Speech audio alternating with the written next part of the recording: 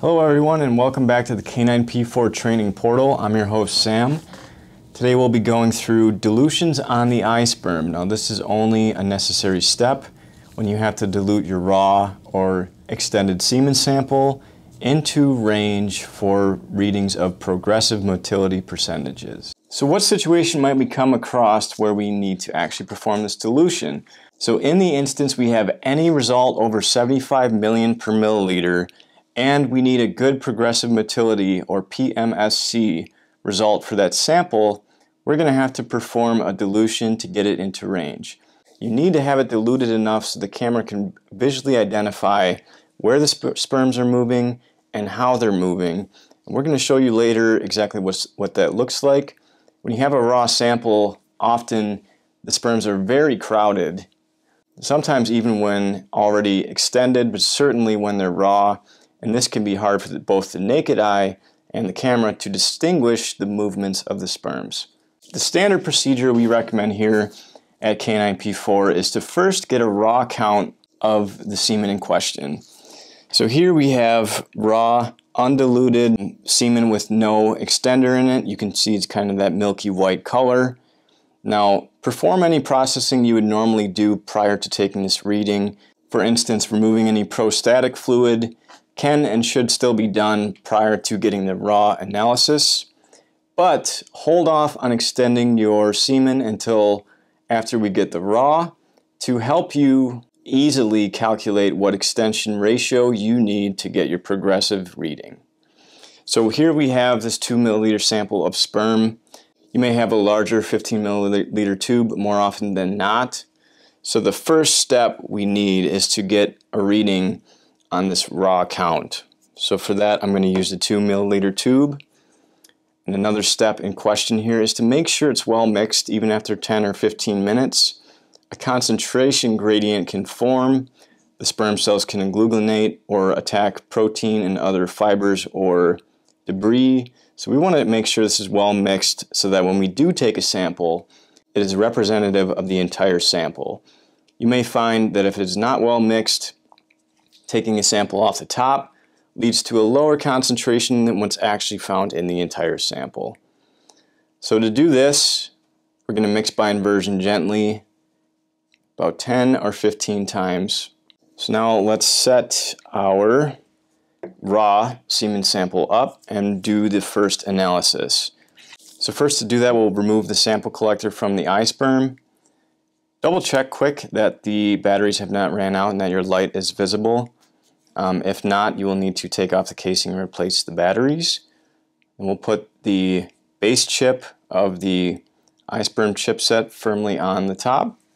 Next, we're going to use the pipette method. This requires the 7.5 microliter pipette volume of semen. This is what we're going to recommend here at Canine P4. Again, there are 3 total methods of sampling outlined in the AidMix iSperm manual. We find this one to be the easiest and most accurate, so that's what we will demonstrate today. So we'll dispense that sperm sample right onto the base chip. We will then take a cover chip, try to avoid placing it on dirty or contaminated surfaces, quickly invert and flip over the sample collector and cover chip, and snap it together until it clicks into place. This will create about a 1 cell thick layer of the sperm sample to then take an analysis with. Next we insert it into the back of our warmer.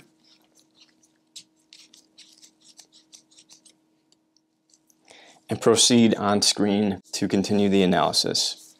So with our sample in place, we can now go to the app, choose Analyze Now, making sure our light is turned on so that we can begin the analysis. So first, and you can kind of see here just how crowded these sperm cells are. Now, the amount of crowding that they have may even affect their motility ratings. So here we see in this result, and we're going to want to turn it so that the arrow faces 90 degrees each time, and repeat the analysis first, making sure that we do the analysis 4 times from different angles to get the best average. But we can see here that we have a very high concentration in this raw sample. Turn it another 90 degrees. Okay, so now that we have our 4 readings, we're going to go to complete analysis. We're going to take a look at the final average here of 472.75 million per milliliter. We have an average reading of 88% motility. However, we do not have a progressive reading. This is because, and as indicated in the app, the concentration is too high to produce this reading. We do not have kinetics either, so we're going to need to dilute this down to the 10 to 75 million per milliliter range. The next step is simply to click the check mark on top, enter the ID for the historical,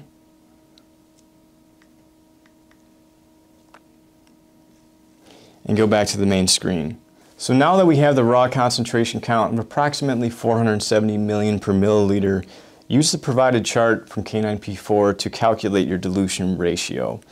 Now, for this dilution ratio, the values should be close to exact. So we certainly recommend using a mechanical pipetter. So we have a result of 470, and I'm looking here on the chart at 450 million. We're recommended to dilute 1 part to 9 parts, or 1 to 9 dilution. At 500 million, we're recommended a 1 to 10. I'm just going to average this up to 500, and we're going to perform a 1 to 10, 1 part to 10 part ratio, or 1 to 10 dilution. Again, keep in mind that's 11 total parts, 1 part raw semen, 10 part extender. You may also use saline for this dilution, but typically any extender will work great. Make sure the extender and the semen are at the same temperature to avoid thermal shock, as this can kill off your semen and lead to a lower motility and progressive motility than truly expected. So we have our semen extender here, and we're just going to prepare this. We have our raw here. Included in your kit is 2 milliliter centrifuge tubes. We're going to want to mix this dilution in a new tube so that we don't potentially waste the raw semen. If we get the dilution ratio wrong, or if it doesn't match what we want to use for shipping, that could harm that process. So what we're going to do is take a very small amount of the semen and mix it in this cup at that suggested ratio. Now again, for this mixture, we recommend more than 100 microliters total. We'd prefer to be in about the 200 microliter range, just so that the contents will mix well. So we need a 1 to 10. That could be 10 microliters of semen and 100 microliters of extender or saline. But since that's 100 and we want to have a little bit more than that to allow for such small values, we're going to make this 20 microliters of semen and 200 microliters of our extender. So your pipette included will go up to 10 microliters. We're going to turn the volume adjustment knob up to 10.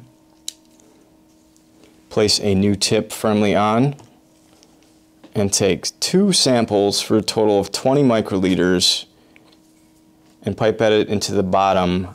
So to do this at our required ratio of 1 to 10, we're going to take 20 microliters of the sperm, alternatively 200 microliters or 10 times as much of the extender, and mix it into a new 2 milliliter cup, which is included in your kit.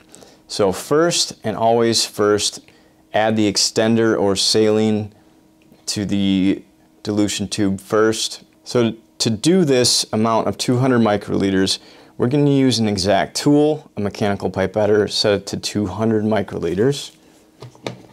Place a new tip on, go down to the first stop, and dispense the 200 into the tube.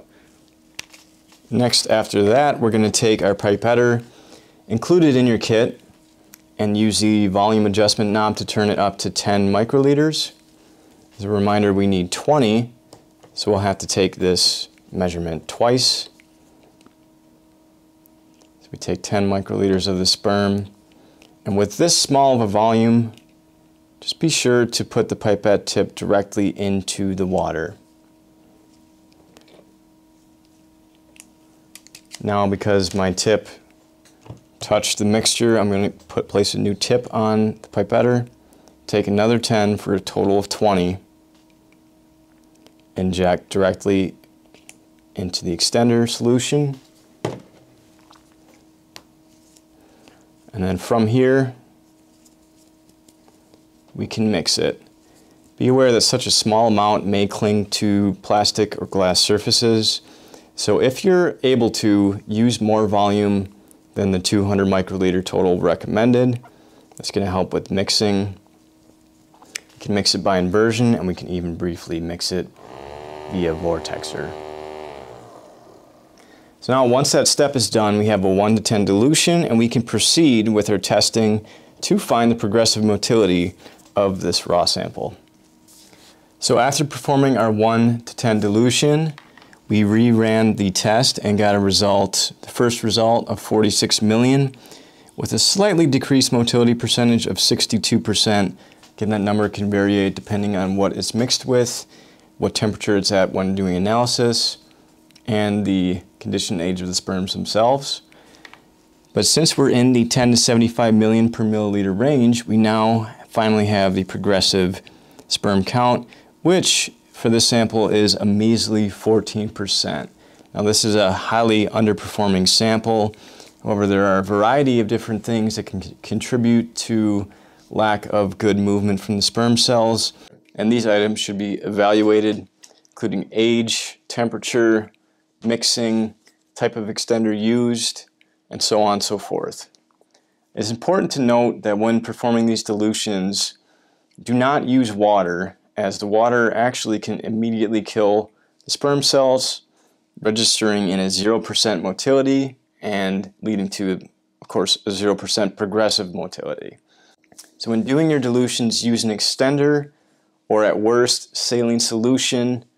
You won't need to use very much for this mixture, but be sure to avoid using water, as you're going to result likely in a 0% motility.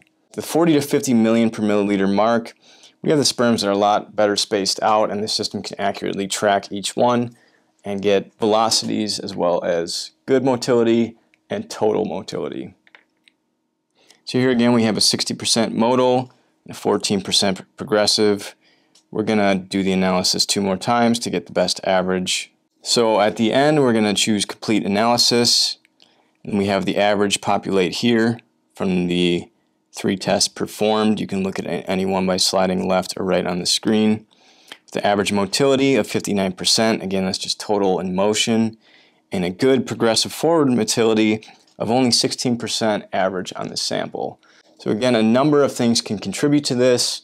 Most commonly, temperature differences between the extenders and the sperm, handling, age of sperm, and the health of the sperm that the dog produces. All these metrics will help you best prepare and plan for inseminations and for shipping out sperm.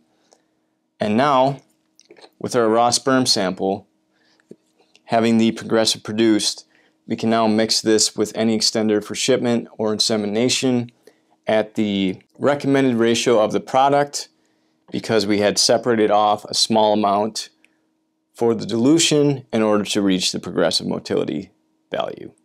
This is your host Sam with Canine P4. We're glad you visited us, and we hope to see you next time. Thanks and have a great day.